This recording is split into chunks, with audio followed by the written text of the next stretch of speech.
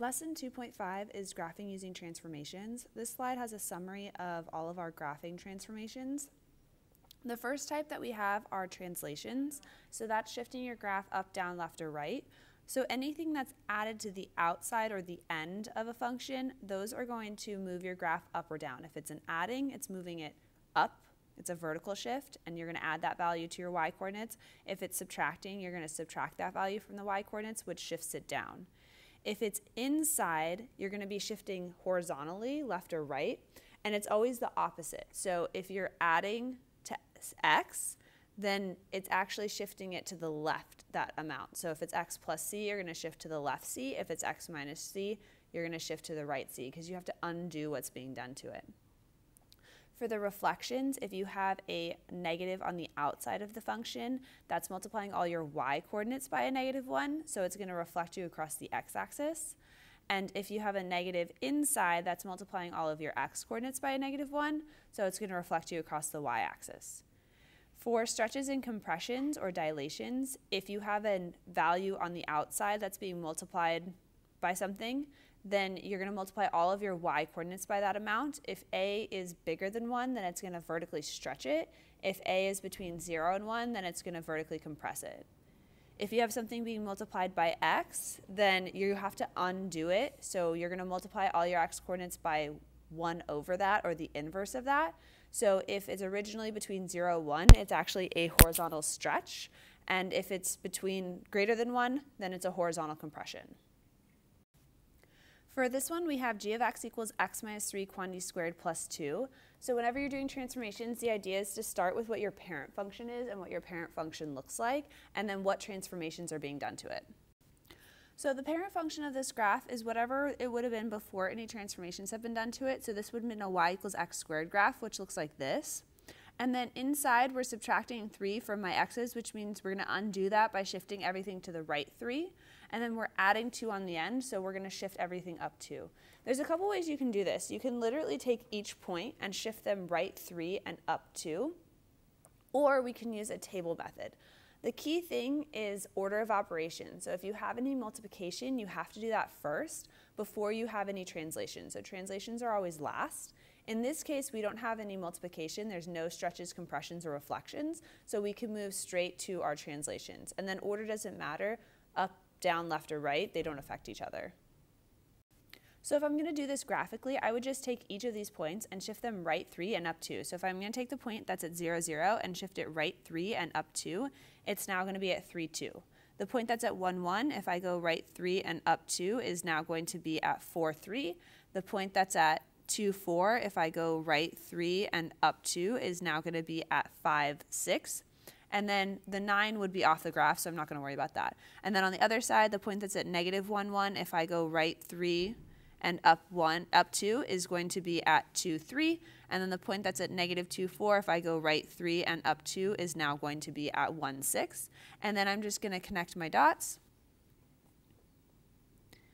And this is my transformed graph. Another option is you can use a table to help you organize your transformations. So I always start with my parent function in the middle here. So I pick some nice easy parent points. So for x, I picked -2, -1, 0, 1, 2. And then my x squared, I have 4, 1, 0, 1, 4. So those are my y coordinates. And then anything that I move to the right are going to be affecting my y coordinates. And I always have to do multiplication and division first before I do any adding and subtracting. And then anything that moves over here to the left is going to be affecting my x coordinates. And again, it's always multiplication, division first, and then anything adding or subtracting afterwards. So I'm going to start with my y's. It doesn't matter the order. I always just start with my y's. And so I don't have any multiplication or division. So I'm going to go straight to my translation of up 2. And so I'm going to take every single my y coordinates, and I'm just going to add 2 to them. And that vertically shifts it up 2. There's nothing else affecting my y coordinates, so I'm done with the y side. On the x side, I don't have any multiplication or division, so I'm going to do my x minus 3. But we always have to do the opposite for x's, so I'm really going to add 3 to shift it to the right. So I'm going to take all of my x coordinates, and I'm going to add 3. So now I've done all of my transformations, so anything that's on my furthest outside is going to be my final function. So the point that was originally at negative 2, 4 is now at 1, 6. So that was this point here. The point that was originally at negative 1, 1 is now at 2, 3. So that was this point here. The point that was originally at the origin is now at 3, 2. The point that was originally at 1, 1 is now at 4, 3. And the point that was originally at 2, 4 is now at 5, 6. So that matches all of the points that we already graphed. So this is just an organization tool. Either way, whichever makes more sense to you, is a good way to do transformations. So here we have the function f of x equals the square root of 1 minus x minus 3. One thing, whenever we're doing transformations and there's something that's being multiplied by x, in this case a negative 1, we always need to factor that out first before we read our transformations. So I'm going to factor out the negative 1 that's inside my square root here, and I end up with x minus 1. And then I still have that minus 3 outside the square root. So that makes sure that we can read off our transformations correctly. So go ahead and pause the video and write down the parent function and what transformations are being done to this graph. So factoring out this negative 1 helps us read our transformations a little bit better. So our parent function is y equals the square root of x.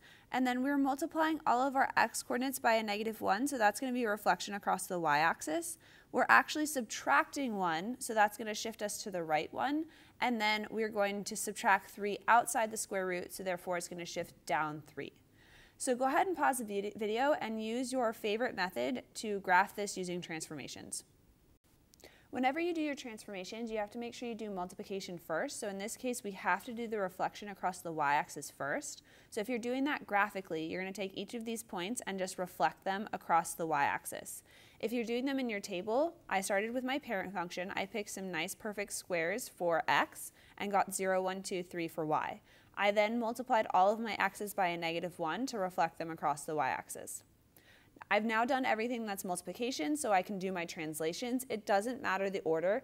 Graphically, I did right 1 first, so I took all of my x coordinates and I added 1 to them. So I shifted everything to the right one, and now I can shift everything down 3. So on my table, I subtracted 3 from all my y coordinates. On my graph, I just literally shifted everything down 3. So whether you did it graphically or with the table, you end up with the same thing. If you're looking at it on the table, this middle here that is in gray, that's my parent function. And then whatever is on the furthest outside, that's my final function. So 0, 0 is now at 1, negative 3. 1, 1 is now at 0, negative 2. 4, 2 is now at negative 3, negative 1. And 9, 3 is now at negative 8, 0. Now we have the graph h of x equals negative 2 times the absolute value of 3x plus 3 minus 5. So go ahead and pause the video, state the parent function, describe the transformations, and then graph it using transformations. The parent function of this graph is the absolute value of x. Before I read my transformations off, I need to factor out the 3 that's being multiplied by x, so I end up with negative 2 times the absolute value of 3 times the quantity x plus 1 minus 5. So now I can read off my transformations. The negative in front is multiplying all my y coordinates by a negative 1, so it's going to reflect me across the x-axis. The 2 in front is multiplying all my y coordinates by 2, so it's going to vertically stretch by 2. The 3 multiplied by the x is going to multiply all my y coordinates by 1/3, so it's going to horizontally compress by 3. The x plus 1 is shifting me to the left one, and then the minus 5 is shifting me down 5. So you could do this step by step. Graphically, you just have to make sure you do all of the multiplication first. So the reflection and then the stretch and the compression need to be done first before you do the translations. Once it starts to get this complicated, I think the table can be super helpful because you have so many different things going on, but it's really up to you. So on the table, I started with my parent function, again, just picking some nice easy points for x and then their y coordinates. And then I always go with my y's first, but it doesn't matter. You can multiply your y's by the negative and the 2 at the same time. They don't affect each other. So I just did the reflection and the stretch together. I multiplied all my y coordinates by a negative 2. And then I subtracted 5 from all of my y coordinates to shift it down 5. For my x's, I have to do the 3 first. But when it's 3x, I always do the opposite so I'm going to divide all my x's by 3. So I end up with negative 2/3, negative 1/3, 0, 1/3, 2/3. And now I can shift it to the left one. So I'm going to subtract 1 from everything. And so my final x coordinates are negative 5/3, negative 4/3, negative 1, negative 2/3, and negative 1/3.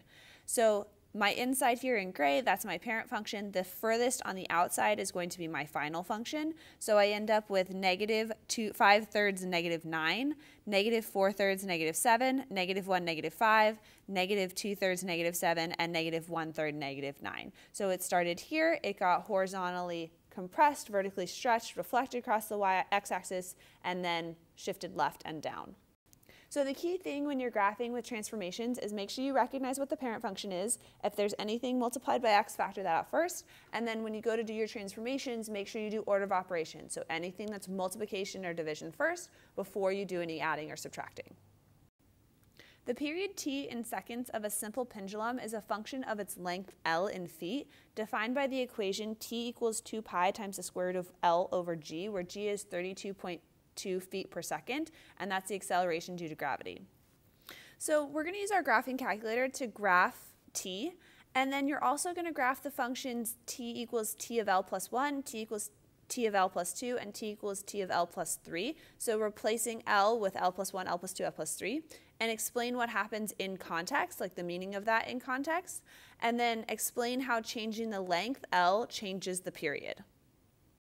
So here I have the graph of the 4 functions. So the red function is the original one, the t equals 2 pi square root L over 32.2, and then each one above it is adding 1 to the length.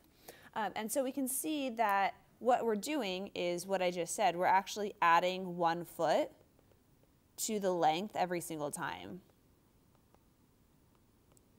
So then what it's doing to the period is it's moving up in time, so that means it's taking more time. So when we add length, we're actually lengthening the period as well.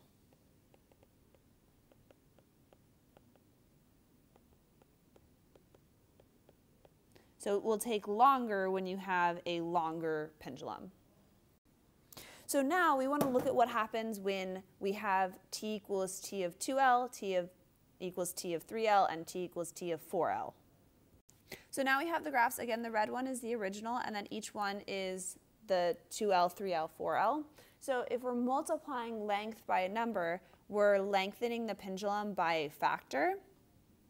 And when we lengthen the pendulum by a factor, we can see that it's taking more and more time for one period to happen. So essentially, both of these kind of show that the longer the pendulum, the longer the period's going to be. So sometimes it's hard to picture kind of what is happening when we talk about transformations in context, but you kind of have to think about what's being done and then how is it affecting your different x and y coordinates.